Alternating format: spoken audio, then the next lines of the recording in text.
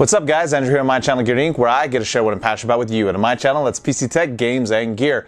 Before we get into today's topic, there's only 2 days left to enter that PC giveaway going on the channel. We're going to announce a winner by the end of the week. So make sure if you haven't entered that giveaway, you have already. I actually have a surprise giveaway coming out next time too. So make sure you hit the bell icon and get subscribed if you haven't already to the channel. But let's talk about today's topic. So Intel's in deep shit.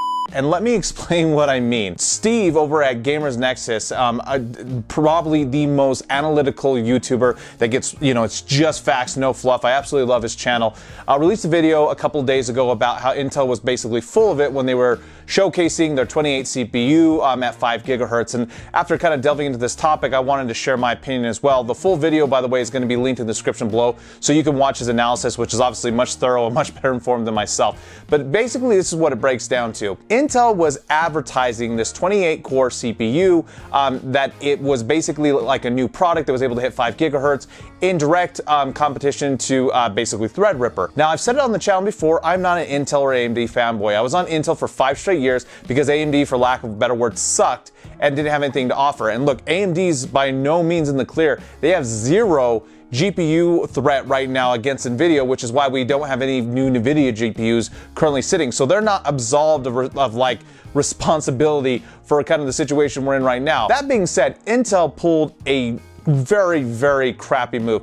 Basically, they showcased, as Steve believes, a existing CPU that is not going to be able to easily hit the heat that it did. It was most likely delidded. They used a chiller, which they refused to show. It was all wrapped in duct tape, and basically the chiller kept it at sub-ambient temperatures, meaning it was less than like room, like minus 10 or something like that. And then they just kind of showcased it as a new product. Like, that's the way they spun the tale. Now, what was interesting is when they were kind of called out on it, the rep from Intel basically said, "Oh, we're sorry. In the heat of the moment, in the excitement, we forgot to mention that the CPU, was being chilled this way, or we were overclocking it.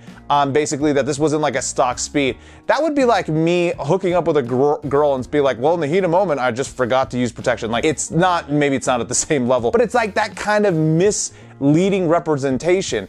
Now, to be fair, Intel obviously is in a very bad position, which is why they've been hiring all these people. The other thing that's interesting is that recently one of the CEOs over at Intel came out saying that AMD is most likely going to take market share away with their EPYC CPUs in servers. This is huge because this is kind of where Intel's bread and butter is made. Now, the impact to their bottom line probably isn't going to be incredibly significant. Some estimates are as high as 20-25%. Conservatively, Intel says it'll be around 10%. That's still about a $1.8 billion swing in AMD's favor, I should say, not Ryzen, AMD's favor, which would be huge because that would be basically like 40% more than their entire revenue for the year.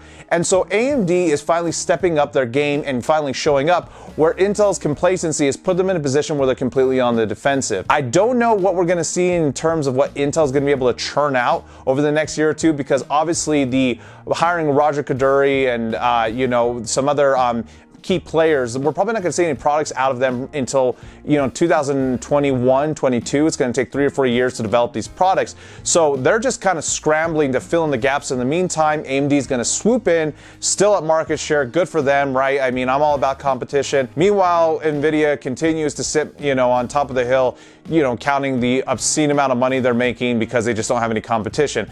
But Intel, get it together, man. We want good CPUs. We want good products. We want good value. And not that you haven't been providing that, but holy crap. I mean, like, this does not reflect well at all, especially for people who are enthusiasts or people who are paying attention. And thank God Steve was. I loved his video breakdown and all this, so I recommend you guys all watch that. Anyway, guys, that was just kind of my opinion on this whole situation. If you like this video, go ahead and leave me a thumbs up. If you didn't, go ahead and leave me a thumbs down. But get subscribed. Either way, guys, my channel continues to grow. Remember to hit the bell icon. We're going to be announcing the winner really soon. As always, Patreon guys, love you all. Thank you for your support. Twitch subs, we are having so much fun on the weekend. And as far as everyone who wants to continue to support my channel, make sure you use my Amazon affiliate link to do so if you so choose. But as always, I hope to see every single one of you next time here on GamerNexus.